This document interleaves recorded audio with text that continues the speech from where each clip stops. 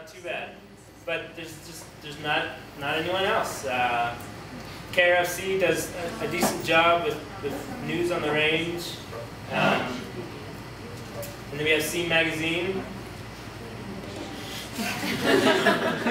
And they do a pretty good job of what they do, but I feel like we strive for something different and something greater than the rest of them.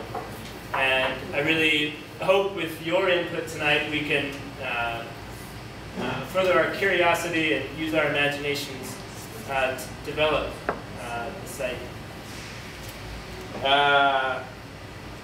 We did just publish a new broadside by John Calderazzo. The article's been up on the website for a few months now, but our intent is to put out more print versions of this website, sort of getting back to what we know best.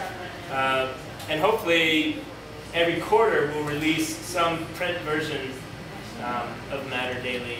And it'll be in news boxes around Fort Collins. It's really, this is sort of it's really a big shot in the dark with websites. We can check our Google Analytics and see how many people visit the site, but beyond that, we don't know a whole lot. If you look at the site very closely, you'll notice that not a lot of people comment, and I don't know what to necessarily say about that. I just don't think we have reached the sweet spot necessarily with the readers of Fort Collins.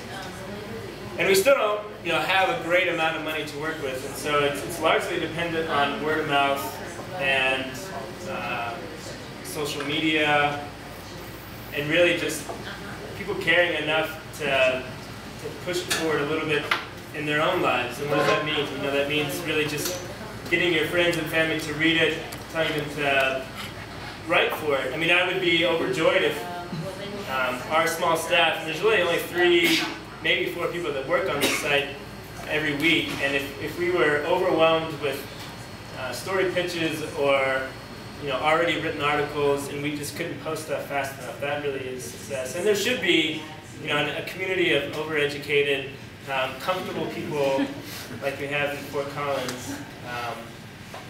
There's plenty of time to drink beer and write stories. So it's really, if